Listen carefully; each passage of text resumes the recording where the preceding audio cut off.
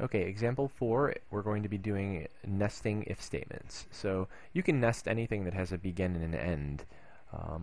Any construct in the programming language that has a begin and an end. Nesting means putting something else inside of the begin and the end. But we're going to be starting off with nesting if statements because we're talking about if statements.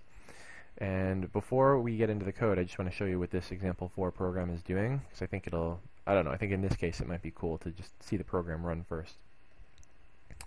So I'm going to hit F5, I'm going to run it, and my computer seems to be talking to me. Hello there. So I don't know what to do. I'm just going to hit enter. And it said, oh, you don't want to talk to me. Oh, that's sad. So I think I did something wrong. So maybe I'll type something this time. So I'll run it again. Hello there. And I'll say, yo, what's up? Sorry, I didn't understand what you said. Okay, so my computer is, or at least my program is apparently not very good at recognizing phrases in the English language. So let me dumb it down a little bit. It said hello there, and I'm just going to say hi. Oh, so now we're getting somewhere. So she understood that. What is your name? I'll say Donnie. Nice to meet you, Donnie. Well, that was kind of fun. So it's almost like I have a little artificial intelligence going on. It's not really artificial intelligence, but obviously it was something starting some type of user interaction between me and my program. So first of all, before I show you the real code, notice at the bottom here I have two functions that I wrote, two methods that I wrote. One of them is message from computer that takes some text, changes the foreground color to green, and does some write line for me. So I wanted to be able to just call this instead of having to write this console write line, change the foreground color, write the text, write a space, and then reset the color. So this is just some repeatable code that I wanted to do. So a green message from my computer, and also at the end of the program I wanted to be able to just print out press any key to continue, and then wait for them to strike a key. So this is all below my main program because I didn't want to muddy it up. Okay, so the very first instruction, line 7, is message from the computer, hello there. We obviously saw what that did, and then it sits there and it waits for me to write in a string. So that's all that happened there. So there's the message from my computer, the green hello there, and then it's sitting there waiting for me to type in a string. So here's something that's familiar. We say an if statement. And this is a big mess of if else. It's, you know, if I don't look at it carefully, this can look really confusing. So I want you to think back to the first thing that I did when I ran the program and the computer said hello there. The first thing that I did is I just struck the key. I just hit enter without typing anything in. So in that case, my input string was empty, and because of that, the input length was 0. So I want you to look really carefully at this if, and I want you to notice that this is the beginning of the if statement, and you have to find, the trick is to find the matching end. So you notice how those two begin and end on line 12 and line 32 are highlighted. It's because those are a matching set of begins and ends. So line 32 is actually the end of the if statement, and line 12 is the beginning of the if statement. The reason it's hard to read is because all that stuff is the body of that if statement. So if I just cut that out of there for a second, now it looks just like we were looking at in the previous examples where we said if, do that, else do that. And you can see clearly that regardless of what was inside of the if statement, when we typed in nothing, this condition was going to be false. It was going to skip over the if statement and then come into the else clause and say, oh, you don't want to talk to me because the length was not greater than 0. So in that first scenario, regardless of how much code I have inside of that first if statement, it's going to skip over all of it anyway. And we can see that in action. If I put a breakpoint there, it says hello there, I hit enter, my input length is 0, which is not greater than 0, so the next line of code is 29, the beginning of the else, and it just says you don't want to talk to me. So you have to watch the begins and the ends. You have to understand that this is nothing, all of that is nothing but the body of this first if statement. So it really takes a way of looking at it. It takes being able to visually match up the begins and the ends, and visually match up which areas of code are the bodies of the if statement and the else statement. So that section that I have highlighted there is the body of the first if statement. So if the input length is greater than 0, that code is going to get executed.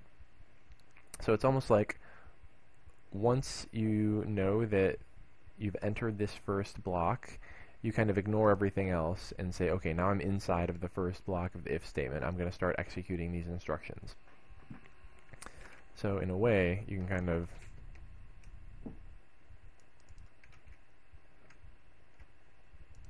the font wasn't so huge. You could look at this all by itself and say, this is what I'm going to do as long as the user doesn't enter nothing. So this here is less than all of this. So by narrowing down what you're looking at and thinking about, the problem starts to get easier to look at. So as you can see here, this is what I'm doing in the case that the user inputs something. And all it is an if-else. Because this stuff here, remember, that's nothing but the code that gets executed if the if statement is true. So look at the condition. It says, okay, so I know I'm inside of here. I know I'm inside of the condition that said, well, the user input something. So I'm in the situation where the user inputs something. That's what this is. So I say, okay, the user inputs something. Now let's look to see if it contains hi or if it contains hello. So if it contains hi or hello, it's going to come in here and do whatever is in here, that thing that I just cut out. But let's just focus on the else. If there is no hi or hello, like the first time I said, yo, what's up, then this is going to be false, and it's going to come down here and say, sorry, I didn't understand what you said. So basically, the program, the way it's written now, only understands something that contains hi or hello. And that right there is the code that exists inside of this first if statement. So again, if I just blow all that away and just look at that, it doesn't look so bad. So I'm only running this code in the case where I entered in something that contained a hi or a hello.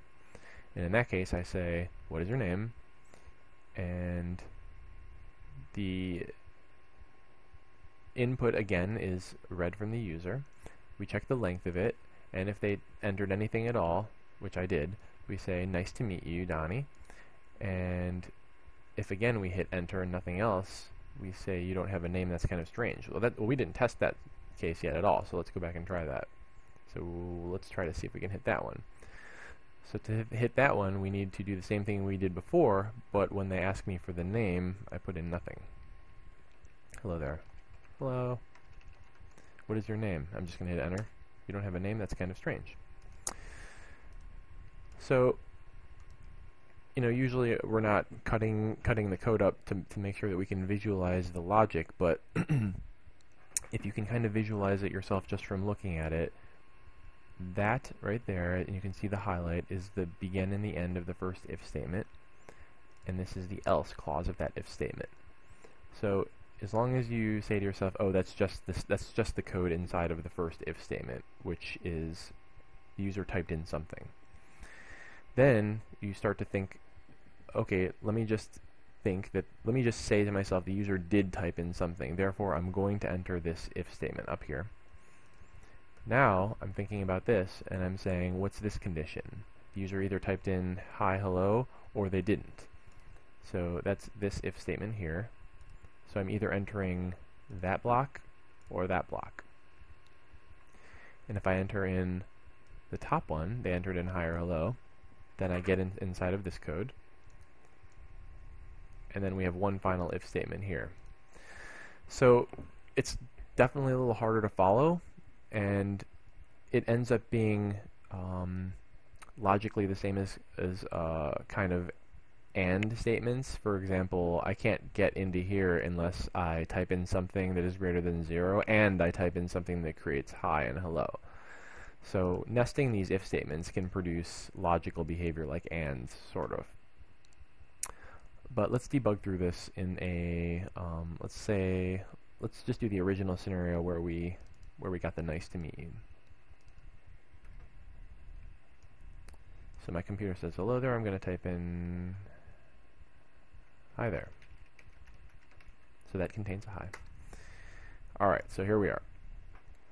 Line 11. It says if input.length is greater than or equal to 0, which it is, so now we will enter that if statement. Okay? So we're inside of the if statement that starts on line 12 and ends on line 32. Now it's going to say if the input contains hi or hello, which is also true. So now we're going to hit this if statement.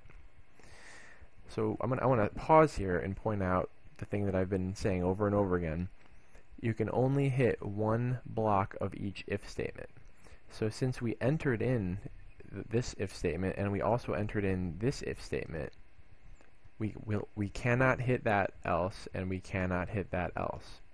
This else belongs to this if statement, and we already entered in the if block. So we will not get the else for that because we already proved this condition was true, and we cannot enter in this block down here unless the condition is false. We already proved that this condition is true by entering in there, and we can only enter in this block if that condition is false, because this else statement is a part of this if statement. This else statement is a part of that if statement. Since both of those conditions were true, we can't hit either of those blocks because they belong to if statements that the conditions were true. So now we know we're never going to come here into either of those else blocks, and we just entered this if block, so we're about to execute that code there. So we get the message from the computer, what is your name? It's going to ask us to enter in another string, Donnie. And now it checks to see if what I just typed in is greater than 0, and it is. So now I come into here, and by virtue of coming into here, it's going to skip over that.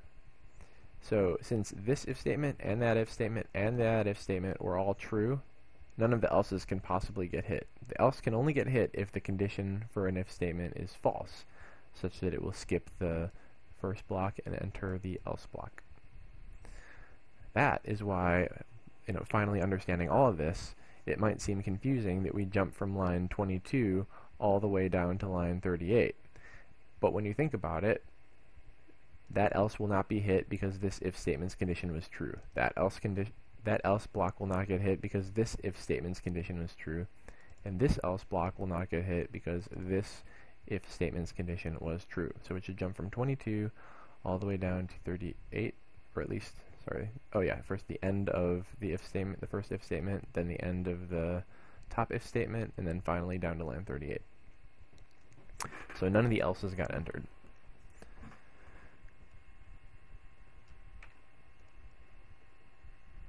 So the key to understanding nesting is that